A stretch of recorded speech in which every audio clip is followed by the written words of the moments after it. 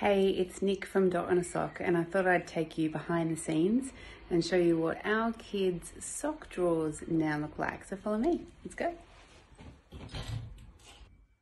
Okay, so this is our 13-year-old's sock drawer, what it now looks like.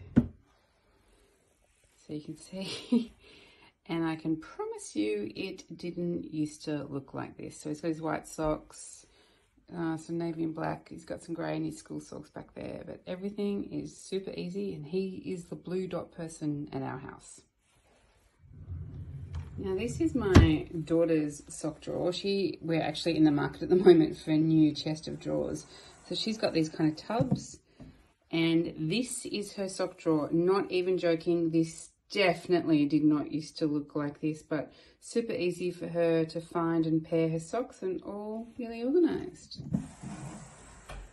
So we do have a third child, but I'd be pretty much showing you the same thing again. You know, finding and pairing the kids' socks used to do our head in, and it's the whole reason why I started this business in the first place.